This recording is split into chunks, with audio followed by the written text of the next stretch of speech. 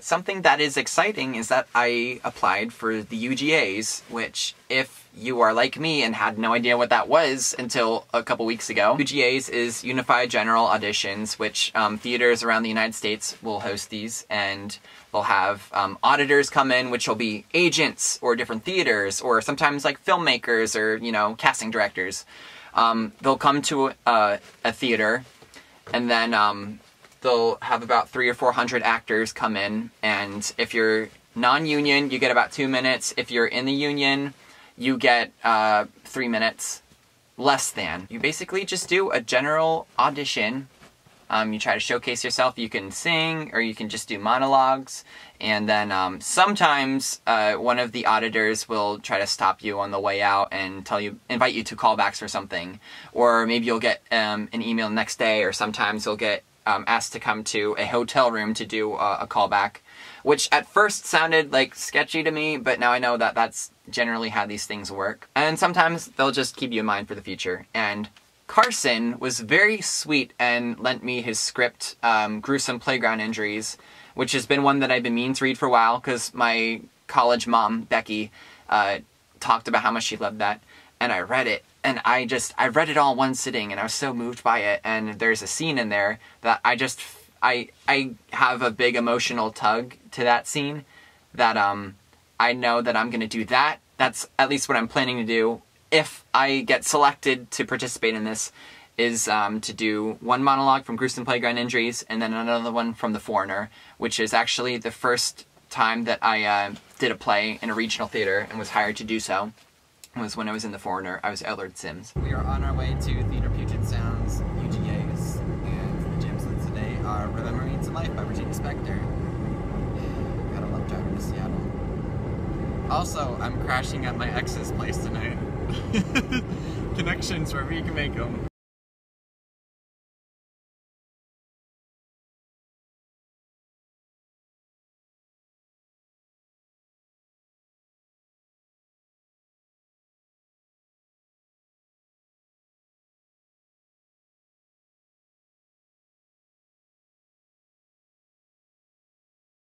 The last couple of hours have been tumultuous, to say the least, in anticipation, and my stomach is just not agreeing with me. But that's fine, because I feel like the adrenaline pump is going to help me do better, and I can't help but calm myself down by either looking at this picture of a morbidly obese cat wearing Calvin Klein underwear, or humming the song Cup of Roasted Coffee from The Guy Who Didn't Like Musicals by Star Kid. Get your cup of poison coffee, you toxic cup of Joey. We'll get... I'm in the building, and there are these like cool like artwork things all over the place, and I can't vlog in public.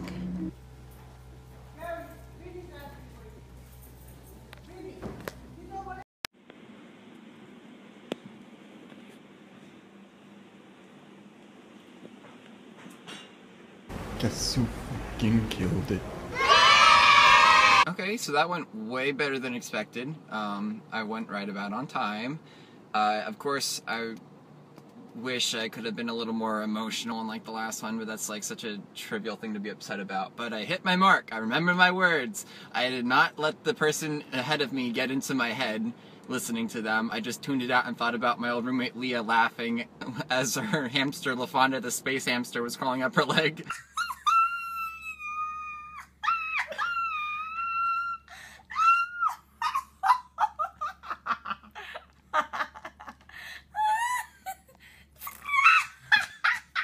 And that helped a lot.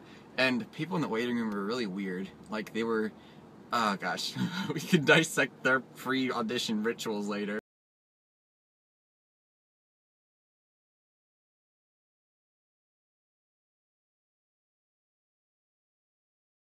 And you have to reward yourself for doing something scary every now and then.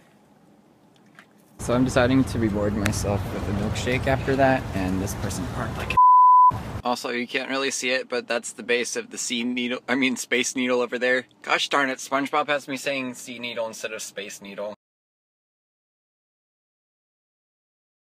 I just want to do a quick follow-up on my Unified General Auditions audition. This one cat is also new, by the way. Otis, right. Otis is the new cat's name. They were holding these auditions last Monday, Tuesday, Wednesday, and Thursday. And I auditioned on Tuesday. Now my friend auditioned on Wednesday, and he got asked to attend callbacks for a Shakespeare show on Thursday or Friday, I don't remember. And he wasn't able to attend that because he obviously had just come back into Spokane so that he could go to class. And I did that bad thing that most actors are guilty of, where you're like, my friend got called back, how come I didn't? Am I not good enough? What was funny is he said he didn't even audition with anything from Shakespeare. He had just auditioned with some very contemporary things. He like sang a song and did a monologue. And then yesterday, Monday, I got 2 emails. One was offering me a lead in a musical, a new musical, which actually sounded pretty cool. It was about suicide prevention, and I really liked the character and the plot they sent me. However, it conflicts with other bookings that I have in Spokane right now, and that one would require me to leave my jobs right now to go to Seattle for a couple months to do the show, and I can't do that right now because what I'd be getting from that wouldn't be enough to sustain me living in Seattle. So I unfortunately had to turn that one down. Later on, I got invited to auditions for this interesting sounding play. Actually, my friend also got invited to these, and they're permitting me to send in a tape. It would be a summer gig.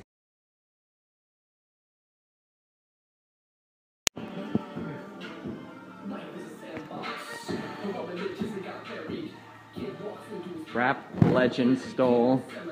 We'll see what comes of that. There's a chance I probably wouldn't be able to do that one either, just because I have already have a theater booking in September. So if you're thinking about the Unified General Auditions, I'd say definitely go for it. My plan was to go in with no expectations, and I didn't, and I think that helped me do well. And you never know, maybe you'll get an offer afterwards. I wasn't really expecting it, although what I think is we all feel like we're never good enough, but you just have to do it anyway and let other people make that judgment call for you. I was hesitant to, I didn't have anyone help me with my auditions, and I thought that would probably have been the smart thing to do, but I just decided to follow my heart with that in my brain, and it worked out well. And say hello to the world, Otis. Okay, till next time. Hello world. It has been a few months since the UGAs, and I wanted to do a formal recap of my experience. Please ignore any ASMR purring throughout the video as they are both roaming through my room.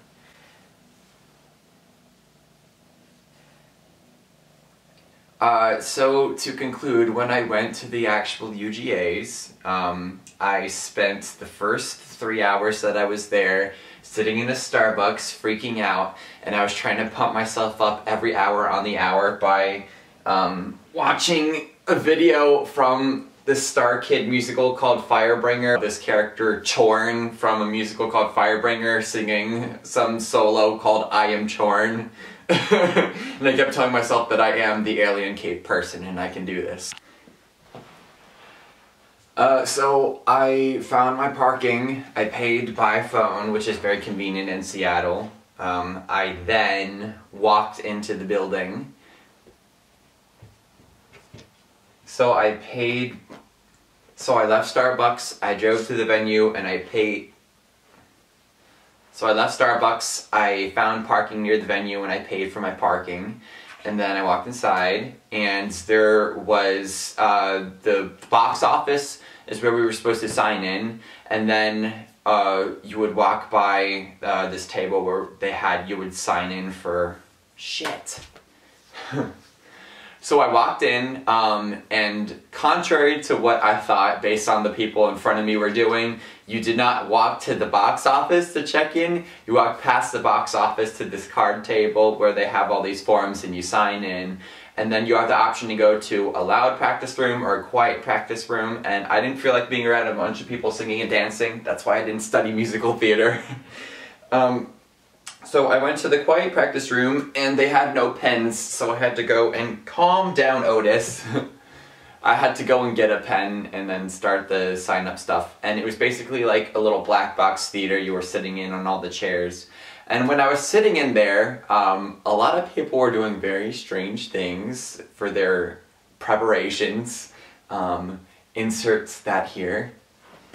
What was nice was when I walked to the little table to sign in, they had a monitor showing the actual stage that you'd be performing in. It had a live camera feed to it. That helped assuage one of my fears where when I felt like I was bombing in my last audition for Dog Sees God, it was because I didn't know what the room was going to look like when I walked in, and I didn't realize how much power that would have over me. So knowing what the room looked like was great. When I was walking down the hallway to the quiet practice room, they hadn't quite started the auditions yet, so the doors were open to the side of that room where all the auditors were sitting in, and it was kind of like a, what would you call it? And then what I did a few times was I quietly mouthed the words to my monologues to myself while timing it on my phone, and I was consistently 8 seconds under, which was good. And then they called, they have one person on deck. Every time that someone's in the room, they have another person waiting in the hallway outside of the audition space. And there's a small curtain. You can actually see the person before you performing. I didn't really care to pay attention to what the person was doing in front of me. However, what I realized, it was this one actress, and she was sitting on a chair doing her monologue, and she seemed kind of nervous. So I'm like, okay, if she's nervous, then that's gonna make me seem a little bit better if I'm calm. So I turned my phone off. I did not want it to go off. But I went in as soon as she walked out. You give it about 10 seconds, and then you walk in. And you have to walk in with your best audition face, just smiling and waving to them. And I walked center, and I said, hello, my name is John Reddy, and I'm doing 2 monologues for you today. The first is from a play called The Foreigner by Larry Shue, and the second is from Gruesome Playground Injuries by Joseph Ajiv. I put my chair center stage, sat down for a second, and they don't start timing until you start your first monologue or song. So I put down my chair, took 3 seconds, and then in the empty row that was right in front of me, in that chair right in front of me, I visualized my scene partners. My first scene partner that I was imagining in my seat was someone named Lynn that I actually did The Foreigner with several years ago, who my character in the scene was interacting with. Don't rip the curtains off the wall, Dennis. Then the second scene is a little more dramatic. It's actually this character confronting his best friend about a time when she was coerced having sex that she didn't want to have.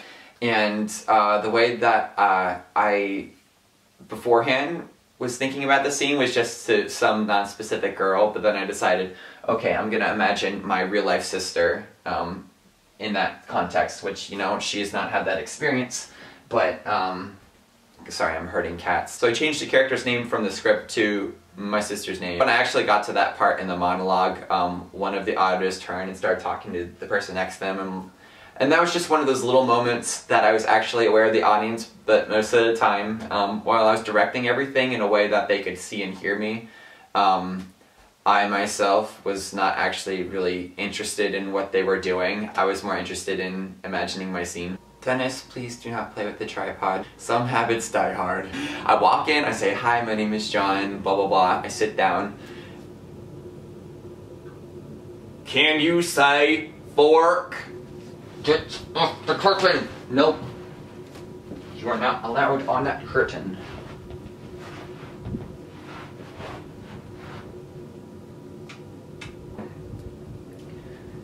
Cat fight. I also finally got the schedule for a film that I'm in, and I booked the biggest project I've ever booked through my agency, and I'm not allowed to talk about it right now, but it's very exciting. And this summer I'm actually going to be shooting another movie. This one I'm shooting a short in hopes to gain money to shoot a feature-length film. And I am almost finished fundraising for it out of my own personal bank. But so many great things have happened since then. I'm so glad that I tried out for it, and I hope anyone that's nervous or has questions about it can watch this video and hopefully get some answers, or at least feel a little bit nervous or just a little bit entertained at the sounds of my cats fighting. Okay? Until next time, and break a leg.